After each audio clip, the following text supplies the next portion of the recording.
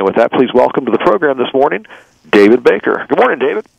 Good morning. Thank you for very much for having me on the show this morning. David, welcome to the program.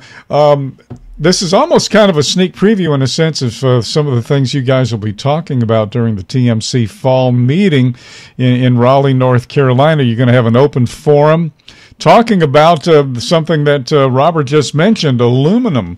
And maybe that's a good place to start our conversation. Steel construction versus all aluminum, and maybe seeing some of your insight on that. Well, for years, the industry ran initially solid aluminum trailers with wooden floors. As the shippers demanded that flatbeds be able to haul more payload, the manufacturers came out with trailers that were steel main beams, but aluminum flooring and side rails, and that most commonly known as a combo trailer. And that as things, there were always some aluminum trailers out there, but they were for very specific, very high quality loads, you would say. So as the industry has it gained more carry weight with emissions and so on down the line, shippers were still demanding that we, as truckers, continue to haul the payloads that they demanded. So the trailer became the next target to find ways to economically reduce your carry weight to maintain that payload for the shippers. Aluminum trailers became a lot more attractive at that point.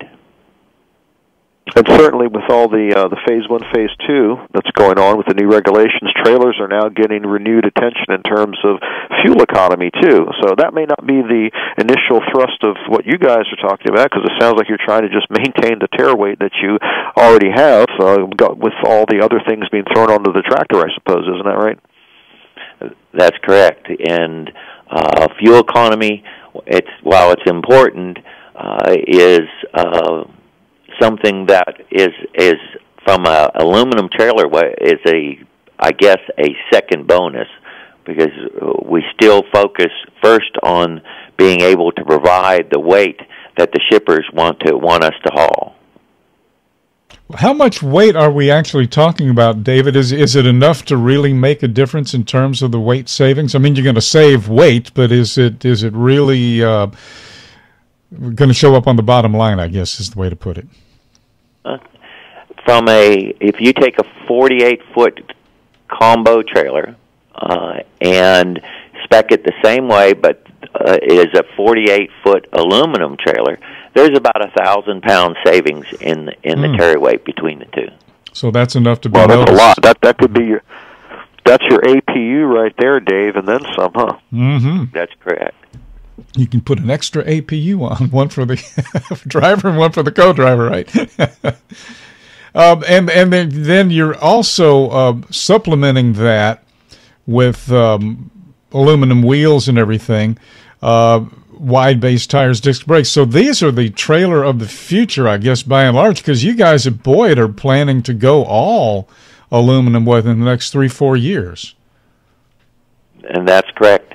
There's many fleets out there, flatbed fleets, that are already all aluminum, but we on the more conservative side are transitioning our fleet into it, and we'll hopefully be there be an all aluminum fleet by the end of 2019, and I believe that will offer the ability for shippers to add more weight to it, because remember, very few flatbeds cube out. We run out of weight long before we run out of space. Got it.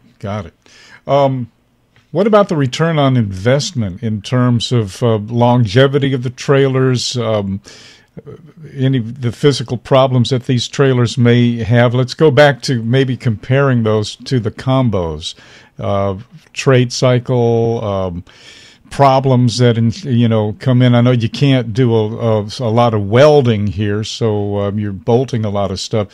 What are some of the trade-offs, I guess you might say? Well, the holding on that you talk about on an aluminum trailer actually adds benefit to it. The cost is significantly more from a combo to aluminum, but as improvements have been made in aluminum trailers, with the years ago we'd call cracking, which is the stress cracks that aluminum, because it doesn't flex the same way that a steel trailer might. But the bolting actually allows you to the point of you can see the trade cycle of the average combo trailer is in the 8-year range. The trade cycle of a aluminum trailer now is in the 10-year range, but the bolting on of the suspension, upper coupler, and of the dolly legs onto the aluminum body can allow you to actually do some refurbing of the trailer and extending its life. So you can make it up for it on the rehab side of it too, because it's a lot easier to just replace components when they're bolted on. Along those lines, I was thinking if you have a combo trailer, the corrosion must have been a real issue with combo trailers, because inherently when you have dissimilar metals, that sets up that whole galvanic corrosion process, doesn't it?